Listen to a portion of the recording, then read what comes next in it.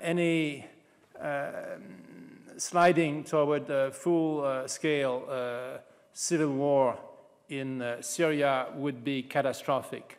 And the Security Council now needs to have that kind of strategic discussion on how that needs to be avoided. After 15 months of violence, only very strong signals will have an impact.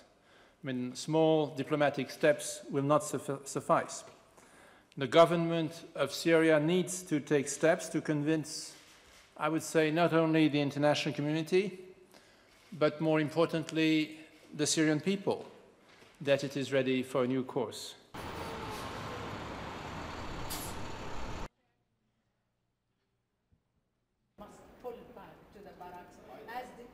The decision rests in the first instance with the Syrian government, whether it will fulfill its commitments, and if it does, then the opposition has an obligation to reciprocate.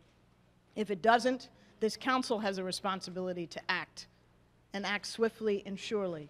And if we don't, then we are all resigning ourselves to a third scenario, which we still hope to avoid, and that is why we continue to support the Annan plan, and that is why we are continuing to work with colleagues in the council on a collective way forward.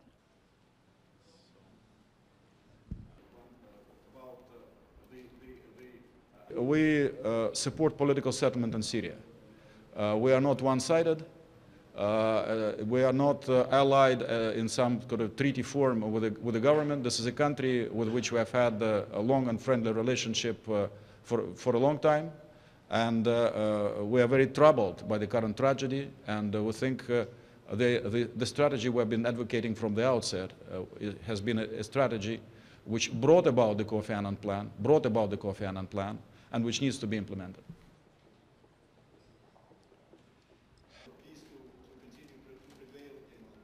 When they give up with Kofi Annan's plan, that means that they are betting from the beginning on the failure of Mr. Kofi Annan's plan.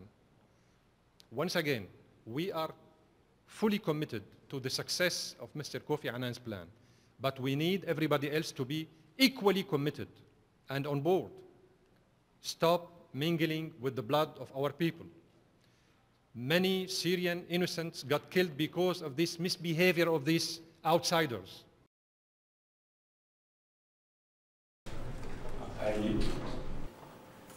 We are at a tipping point. The Syrian people do not want their future to be one of bloodshed and division. Yet the killings continue and the abuses are still with us today. As I remember the President, the international community will soon be reviewing the crisis in Syria, will be reviewing the situation.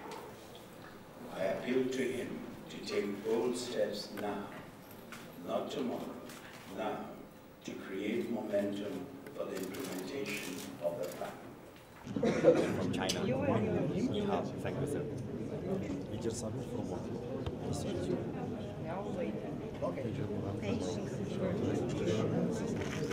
He's from Bangladesh. Thank you.